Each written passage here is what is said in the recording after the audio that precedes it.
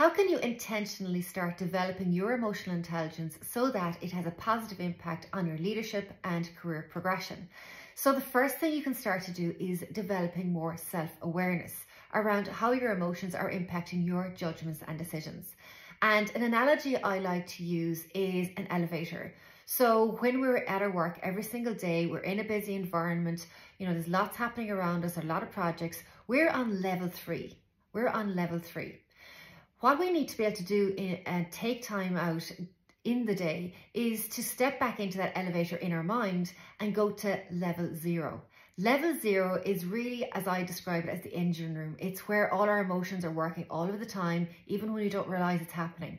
We need to take time every single day, either in the morning or the evening or sometime throughout the day, to check in and understand how our emotions are impacting our judgments and decisions, how we're feeling and how that's impacting the next thing we're doing.